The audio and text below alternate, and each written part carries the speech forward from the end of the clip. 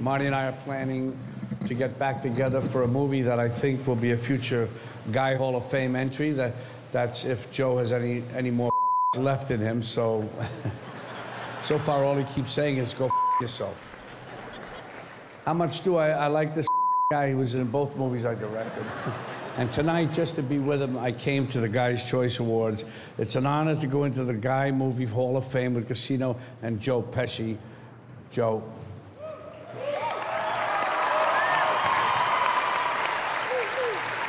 Joe, say something. You're done. Thank you, Bob. I think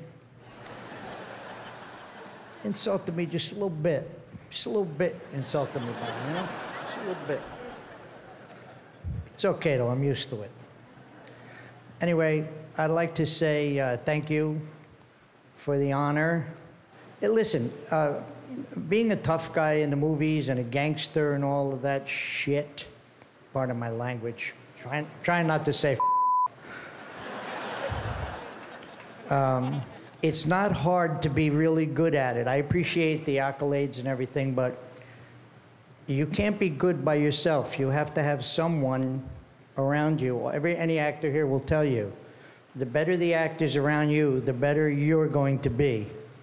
And a lot of people don't really realize this. I mean, sometimes he doesn't realize how good he really was in those pictures.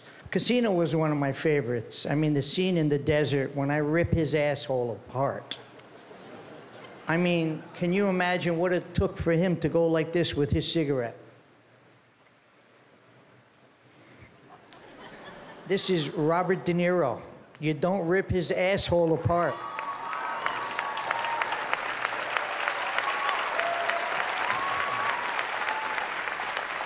I'm not kidding you. Any actor in here knows what I'm talking about.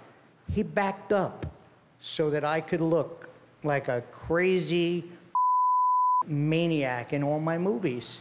I'm serious. It's not easy to back up when you're Robert De Niro. Trust me. Okay, Bob, I'm done with you. Good, thanks. I also want to thank all the servicemen that I met here tonight. I mean it.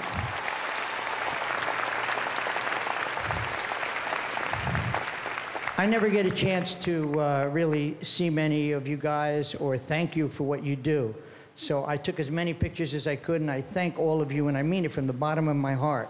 And to all of you, whoever thought you wanted to be a tough guy or a gangster or anything like that, these are badass mother.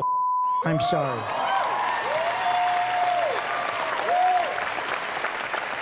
I swear.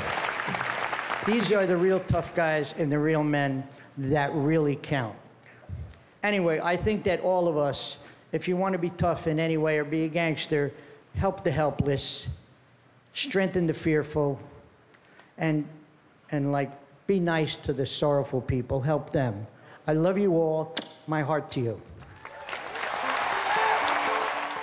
The champ was the towering figure of our times in the boxing ring and beyond. He was a freedom fighter,